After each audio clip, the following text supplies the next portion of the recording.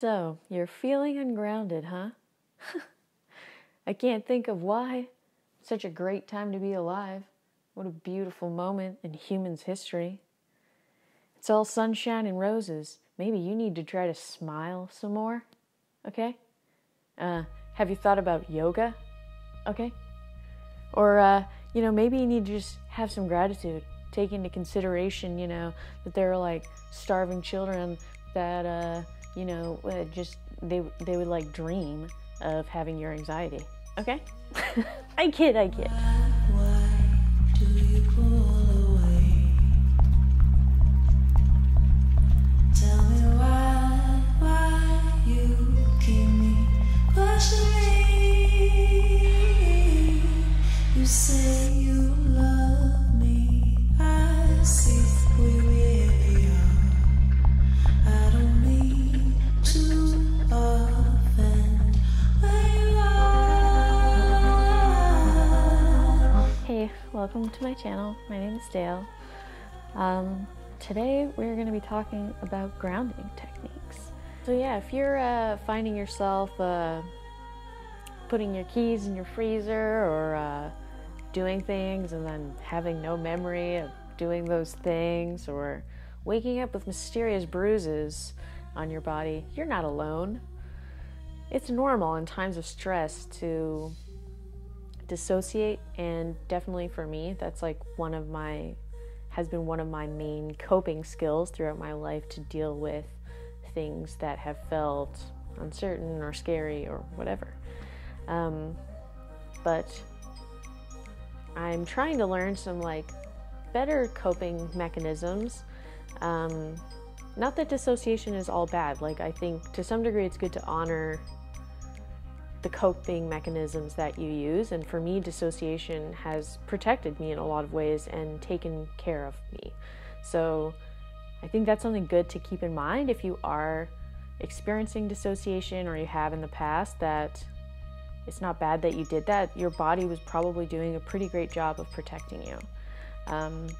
But if you're an adult like me, once we get into adulthood, sometimes it's like even when we are safe, we still are using these coping mechanisms, which keeps our body in, I think it's a sympathetic nervous system, and we want to be in the parasympathetic.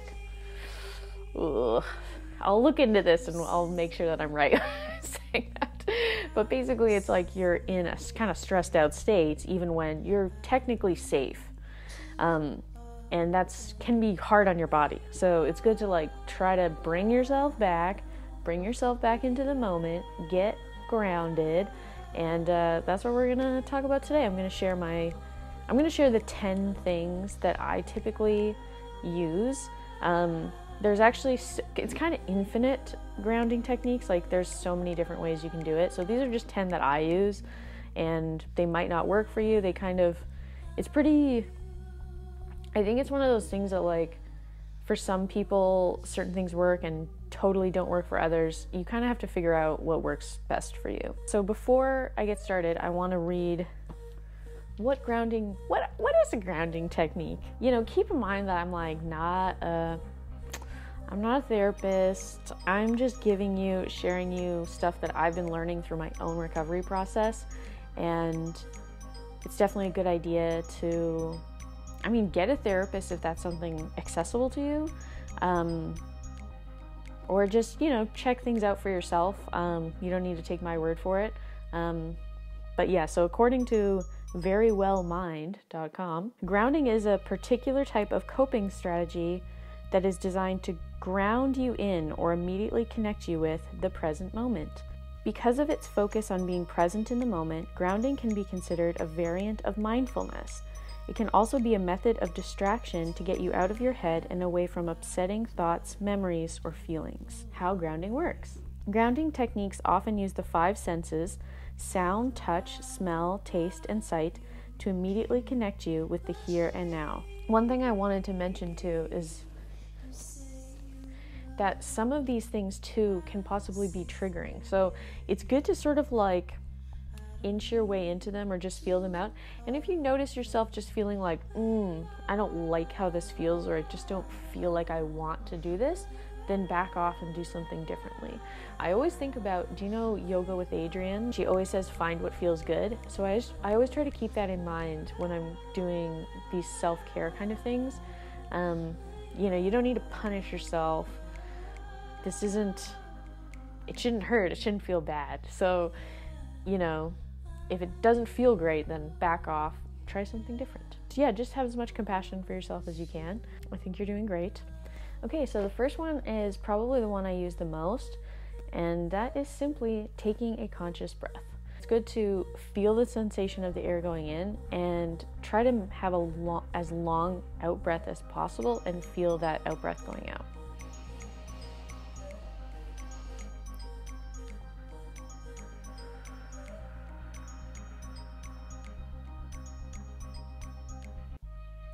Cool. I also like trying to breathe into my back or my stomach. That's sort of like, I think it's better not to breathe into your chest. I think that maybe activates more your sympathetic or whatever, the one, you know, the fight or flighty one. So it's more calming to breathe sort of into your back or into your stomach. Number 2, light a little candle. So aromatherapy is a great grounding technique because when you're smelling something, you're using your physical senses. So it's it brings you back in the body through the old nose. So, you know, when I'm watching one of my favorite shows, I like to, let me try that again. This stick was unnecessarily long, so I like to light a little candle. In here, I've got Sugar and Spice by Yankee Candle. Dang. Tip number 3, 5, 4, 3, 2, 1. So this tip, this is like a popular thing done in therapy from what I understand. Like I learned it in therapy and I've heard of other people learning it in therapy as well. There's a few different ways to do it. And they all work great, I'm sure. But I'll show you the way that I know how to do it. It's a bit different than some of the other ways I've heard. So first you do 5 things that you can see, 5 things that you can hear, and 5 things that you can touch. And then you do 4 things that you can see, 4 things that you can hear, and 4 things that you can touch, and then 3 things you can see, etc., etc., etc., until at the end you just do 1 thing you see, 1 thing you hear, and 1 thing you can touch. If for you some of your senses aren't necessarily, you know, you have like limited sight or hearing or something like that, you can eliminate one of those and then just do the ones that work for you. 5 things I can see. The camera, there's a light, this, what do you guys think of this new, I got this sheet that I've wanted a leopard couch forever. I'm not sure if I'm going to keep this. It's kind of weird. But anyway, I'm getting off topic here. But okay. I'm seeing a notebook. I see a pen. So that's 5 things. 5 things I hear. I hear like a sort of electrical noise from the house. I can hear the rain outside. I can hear a car. I hear another car. And I hear my voice. 5 things I can feel. I can feel my butt on the couch. I can feel the texture of my sweater. I can feel air going through my nose. I can feel the vibration in my throat of my voice when I talk. And I can feel my skin on my skin. I think that was 5. So then we do 4 things and you're allowed to repeat. So for my 4 things I can see, I can go, I see the camera. I see a different light over there. And I guess I'll stop there. But you get the idea. And then by the end, you're doing there's 1 thing. So it's like, I see the camera. I hear my own voice. I feel my butt on the couch. And it kind of takes a long time, but like honestly, at the beginning it always feels stupid, but by the end I always feel like a different person, to be honest. Okay, number 4, ice cubes. We're gonna do an ice cube in the mouth. 1 sec.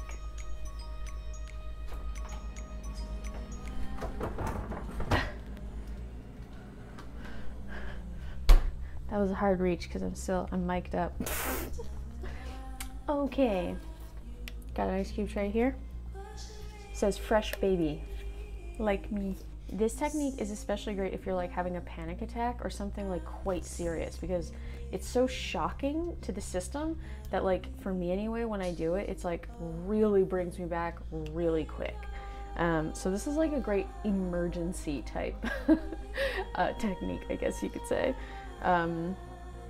Yeah, it's hard to be thinking about anything but having ice in your mouth, and when you've got ice in your mouth, quite simple. You just put a hoop in there.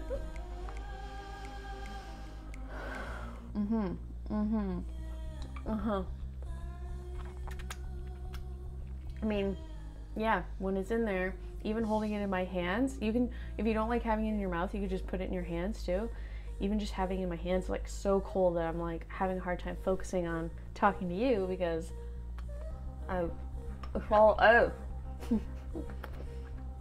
this is just an ice situation.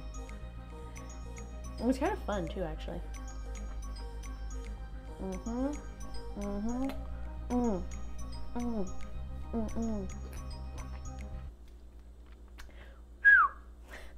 All right, that's ice. Did you know what ice was? Here you go. If you were wondering what ice looks like, it roughly looks like this.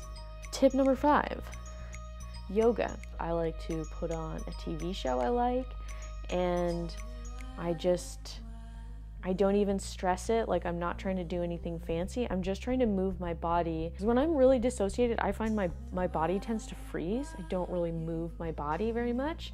And so just the act of like stretching in any kind of way actually sort of just like pulls me out of that freaked out state. Number 6, hug a tree. I feel like I talk about hugging trees a lot, but it's just really nice. It's like, if you can't hug a tree, like if the weather is good, you could also just like stand barefoot in the grass or something like that. I don't know. I hear people in the New Age community talk about like something about like electrons, and I don't know. I don't understand that element of it.